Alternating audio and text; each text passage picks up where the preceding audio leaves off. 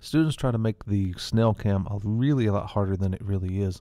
And honestly, a lot of people get messed up with this because even the Project Lead the Way people did not do a perfectly formed spiral if you look at this picture carefully.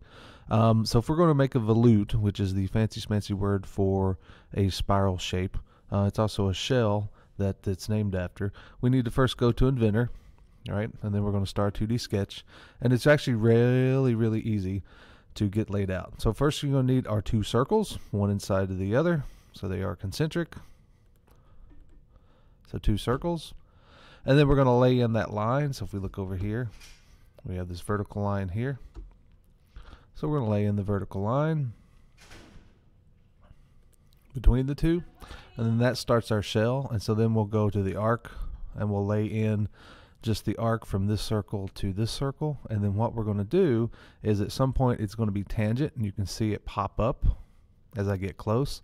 If it doesn't do that automatically, get it close and then go back and apply your constraints, but normally it just shows up.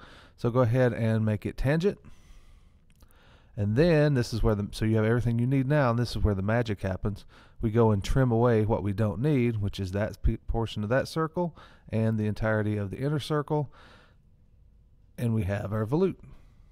All right, so all you have to do is now go back in and put in your 3/16 circle here.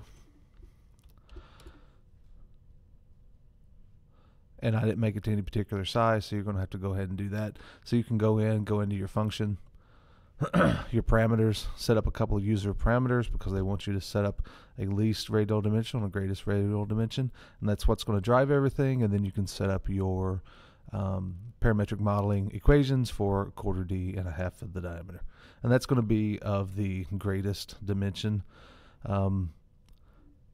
Because if you look here, so here's the greatest dimension, the least radial dimension is actually going to be set up to the 1/4 d if you pay attention there. All right, so it's going to be driven by the greatest radial dimension. Anyway, I hope that helps you guys. See you.